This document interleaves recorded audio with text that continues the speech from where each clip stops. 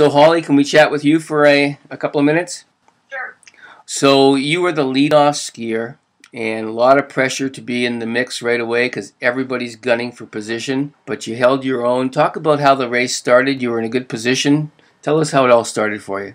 Well, it was a great position to start out in, right in the front line, and the first scramble leg. I mean, it's its namesake. It's a total scramble. I mean, people are just jockeying for position, and typically the first skier is someone who like has a big presence on the track, and like Ida Ingermarsdottir.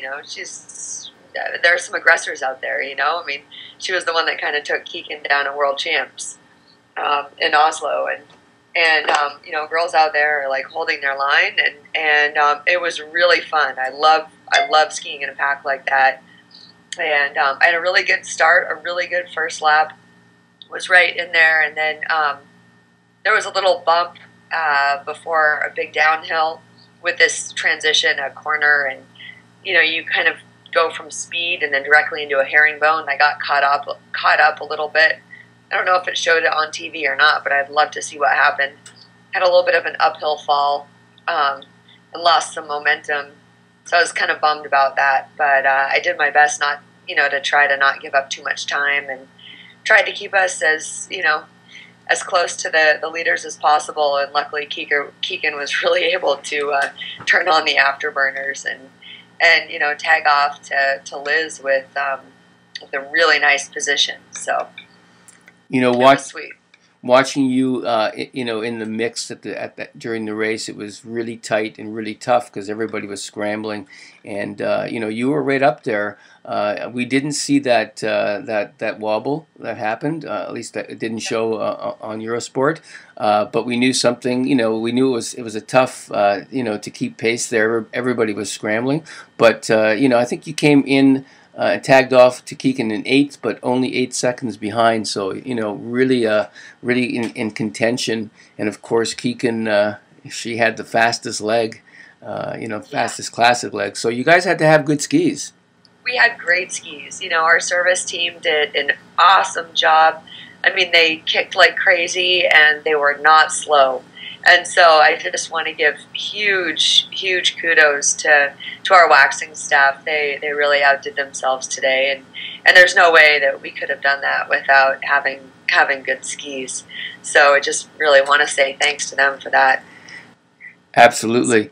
So tell us how it felt to be on the podium. Amazing. I mean, we were all just talking about the rush of emotions, and I think I finished my race, but I'm pretty sure my heart rate stayed in like zone 4 all the way till the end of the race. And after that, it was kind of like, instead of doing a 5K workout, it was almost like a 30K if you were to look at my heart rate profile, I'm sure. It was just watching the screens, watching the splits, running around to the track, trying to get in a good cheer when we could. This huge ball of anxiety in your stomach, and we didn't know what was going to happen, and just running back and forth, just total craziness. I mean, we could tell everyone was kind of watching us and watching our reactions, and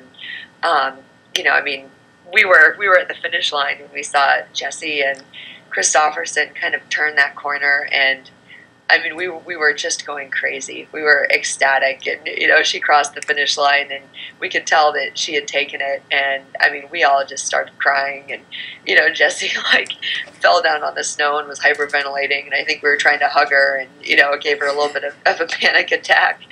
But we definitely made a scene out there. It was a scene of happiness, though, and I think every other country and all the other coaches and stuff were really happy for us. We got a lot of congratulatory messages and handshakes from other nations, and so that was really cool.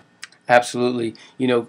Coming back to the coverage, you guys were just awesome in second place, and there was just nonstop conversation about how the U.S. women, have really come on strong and are contenders. And, when the final leg happened, and coming back to you, Jesse, I mean, you guys made it such an exciting race.